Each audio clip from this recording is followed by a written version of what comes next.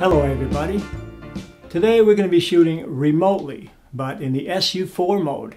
And I recently started shooting in this mode. So if there's anyone out there that has a lot of experience shooting in this mode, and if they see me say something that's totally not accurate, please feel free to comment and correct me. Thank you very much. So since I'm shooting more remotely now and in the SU-4 mode, I don't have to use my radio control units. And this is a very simple way to shoot. So in a nutshell, what you're doing is each flash unit, I'm actually using, I have two here, the SB-800 Nikon flash unit. It's a workhorse of a flash. Several years old, but it's still being used by a lot of photographers. And I also found an older one, SB-80 DX unit. And you can set these both up to shoot in the SU-4 mode. Very, very cool. I think it's really worth learning to shoot manually using your flash units, because you're never going to have any variables. As an example, if you're shooting TTL, you have a dark background, a light background, you could get little variations in your exposure. By shooting manually, it's always consistent for the most part. It's consistent. So this is a very, very precise, accurate way to use light, and not all that difficult. And you can even use the formula for the guide number. So I urge you to learn that. You can even make up little tables. As an example, say you're shooting ISO 400, 15 feet away, and your flash is set to a certain power. You'll know that that distance requires a certain aperture of, say, f8.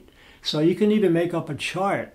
So if you're shooting on location, you can just use that chart. And of course, if you're shooting in your camera room, once you have your lighting system all set up, it's going to remain consistent all the time. Very, very simple. So, but again, practice doing that, and that's going to help you achieve to a certain level of perfection anyway. So getting back to the flashes here, the way that SU-4 mode works is that you're going to be setting your flash in the camera.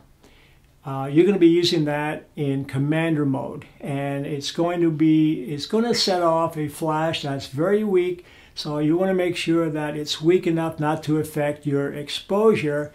And your flashes here have a sensor, and basically what it does is when the light hits the sensor, it's going to fire. And this works in the SB-800 and also the older SB-80DX. So once you have your flashes set to shoot in the SU-4 mode and your camera's all set, you have your flash set to shoot in the commander mode, there you go. You make your exposure and it's going to fire your remote flashes. You just have to make sure that your on-camera flash here is set correctly. And in this particular case, it also works using the Fuji. How amazing is that?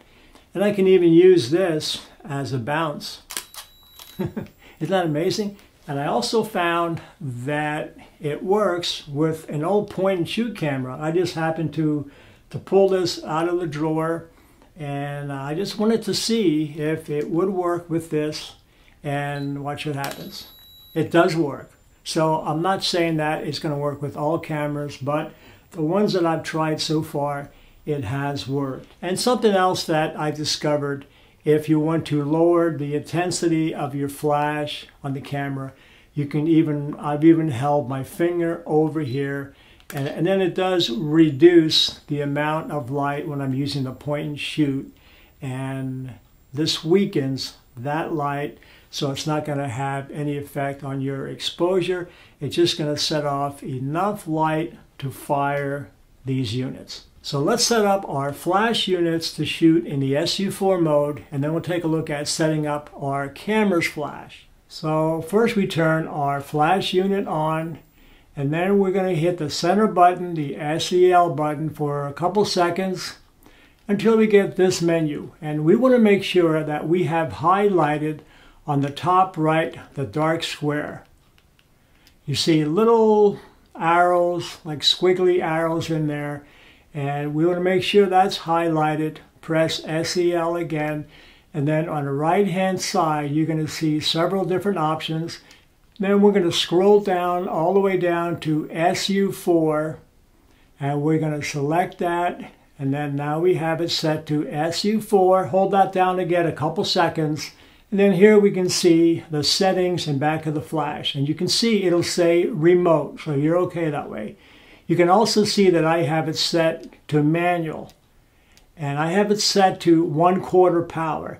And if you can scroll up and down, so I can set it 1/4 power, and it goes in increments of thirds. Now I'm on 1/8 power, and as soon as you find the power that you want, I'm going back to 1/4 power. That's what I'm going to use. Then once you have that set, you would just hit select, and then you're on 1/4 power. Now keep in mind also that your flash output is going to be affected by, I have a little dome diffuser here that I usually keep this on all the time just to get a little bit of a softer light, and also the amount of zoom that you have on your flash is going to affect your flash output. Just things worth noting. But once you get your settings down, it'll be consistent, and I bet you're going to really love shooting manually with the flash. So this is the SB800. Let's take a look at setting up now the SB80DX. So now we're going to be setting up our SB80DX. We're going to turn the flash unit on. We're going to go in the center again, the SEL button, and bring up, okay? And you can see here it says SEL is off.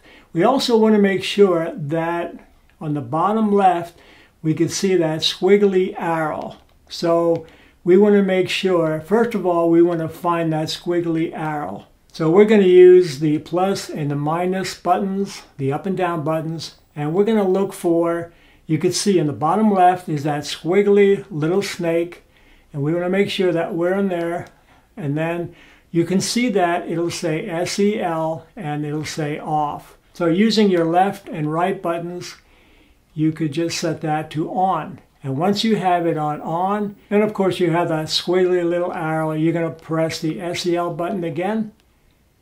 There. So now we're looking at the back face of the flash, and here you can see we're set to manual. And if you're not on manual, you can just click mode. Mode goes from A, which is the auto mode, automatic, back to M. You can see on manual mode, we're on 1/4 power. And again, using your plus and minus, your up and down, you can change that. I'm going back to 1/4 power. And then also notice on here, we have our zoom. Right now we're set to 35 millimeter. And again, this is going to have an effect, a little bit of your power output. So we'll keep that at 50. And that's it. So now we have our SB80DX set to shoot in the SU-4 mode in the manual setting at 1/4 power. So let's see if that works. Perfect.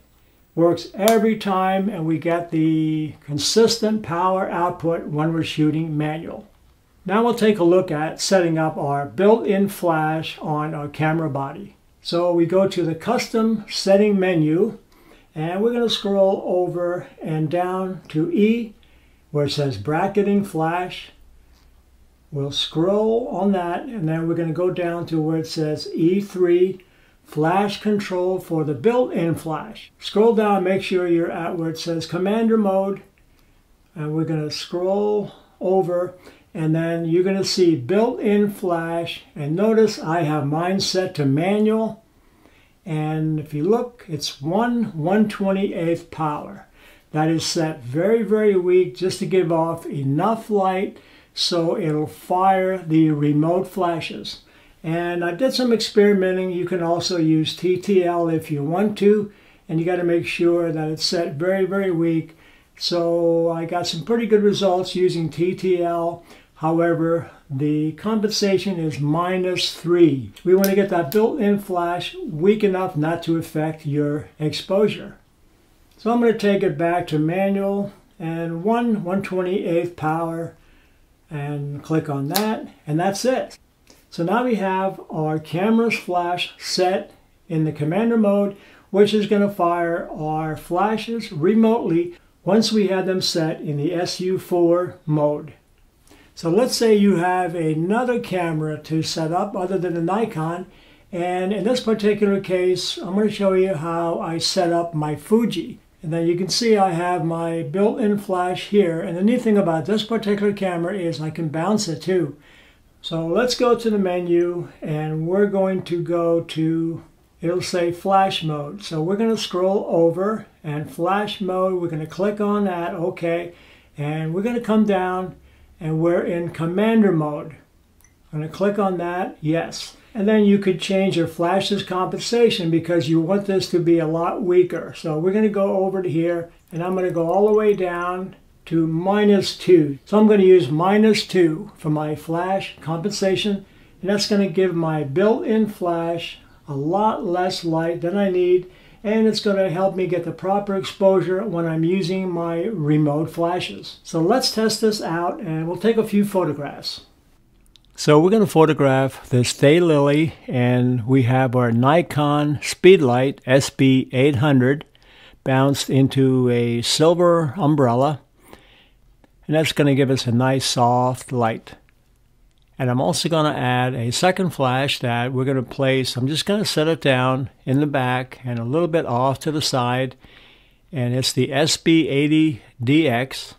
And that's going to give us what we call a kicker light, which is going to highlight some of the back and the side of the flower. And that's going to add a little bit more dimension to our flower. So with the aperture set to f8, and we have both flashes set to 1/4 power, this is the result that we get. So let's look at the result that we get if we use the built-in flash only. As you can see, it's very flat looking, harsh, not really attractive at all. There are a lot better ways of lighting than using this built-in flash, which I hardly ever use. So now I'm going to go back to the menu, and I'm going to change the built-in flash to commander mode. And I'm going to set it to shoot manual at 1/128th power, which is going to give us a very weak flash, and it's going to set off just enough flash to fire the other strobes. And now we're going to take a photo using just that one light, just the SB800 bounced into a silver umbrella. And of course we have the built-in flash set to commander mode, which is going to fire that SB800. So let's take a look at the image. Okay, so that's not bad, but I'm going to add a second light, which again is called a kicker light, which we have coming in from the side and the back, which is going to give us a little bit more dimension to the image. And now you can see that it added a little bit more light coming in from behind and to the side. Okay, so we're just going to try a little experiment. I'm going to pick up the flash, and I'm going to hold it in different areas. I'm just going to hand hold it, and I'm going to walk around with it. And then you can see the different results that we get by the placement of that second light. And there's one particular image where I held the light directly behind the flower, and then you can see the backlight that's coming in. And this is something that I would use quite often if I'm doing a portrait, say, of a couple, or actually even of an individual, and I want to get some backlighting onto them. So I'll put a flash directly behind them, and sometimes you can use that to get a silhouette or a semi-silhouette. So you can see all the variety that we got just by moving that second light all the way around in different angles and even directly behind the flower. So let's see what happens if we use the same lighting technique but a different camera. So first I'm going to use my Fuji X-M1. And I think it's pretty amazing that we can use a different brand of camera other than Nikon, and yet it still sets off our Nikon external flash units. So let's look at the results that we get when using our point and shoot, the old Fuji camera, where we're going to use the built-in flash that's going to be used to fire the two Nikon flash units. So there it is. I think this is a great way for you to use several different flash units off camera without the need of using a radio control unit. You just have to remember to point the sensor towards where your on-camera flash is coming from so it fires. And remember, by shooting manual, you have precision control over your flash's output to get the results that you want. Thank you very much.